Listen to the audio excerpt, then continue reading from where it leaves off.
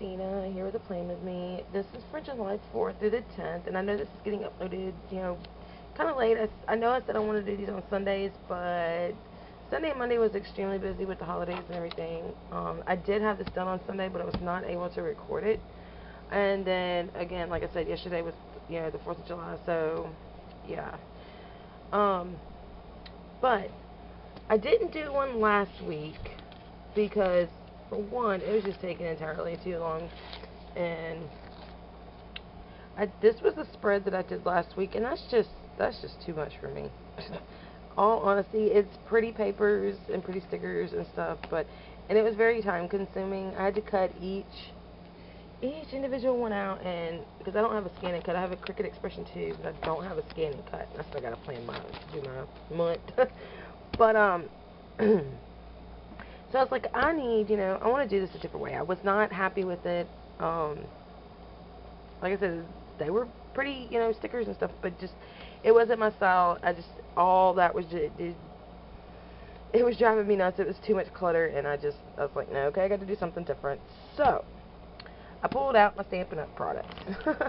These are the new, one of the new in color collections from Stampin' Up. It is, the 2016-2017, I do believe.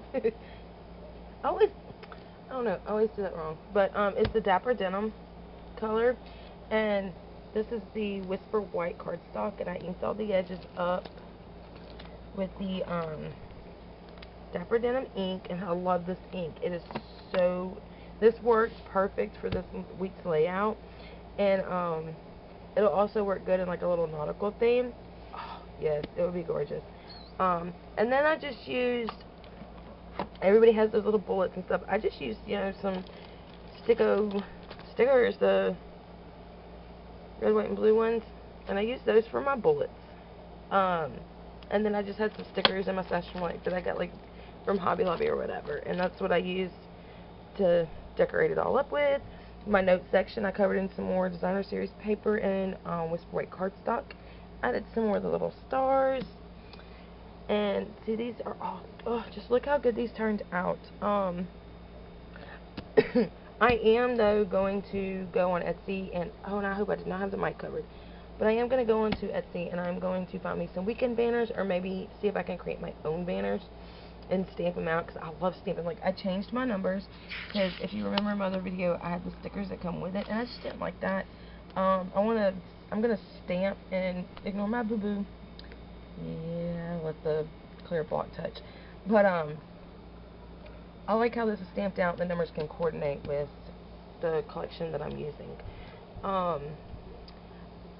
If you want process videos on how I did this, just let me know. If not, then I'm just going to keep doing it like this and telling you how I did it. And all I did was just cut, measured out my squares with my ruler and just cut them down to size. And that's basically it. I do need to figure out what I want to do with headers and how I want to do, different headers. That is one thing that I do have to figure out. So, I'm still new to this, and I think this is good for this week's layout. So, if you have any questions or comments, just leave them down below. I just wanted to show you how you can, you don't have to buy all those fancy stickers or whatever. You can buy you some stamps, some ink, and some paper, and you can create your own little layout like this, and, use some stickers from your stash, or you can stamp it up. But, yeah, if you have any questions or comments, just leave them down below. All the products in here can be purchased through my website, which is, I'll put the link down below in the description box, as long as all my social media links where you can find me.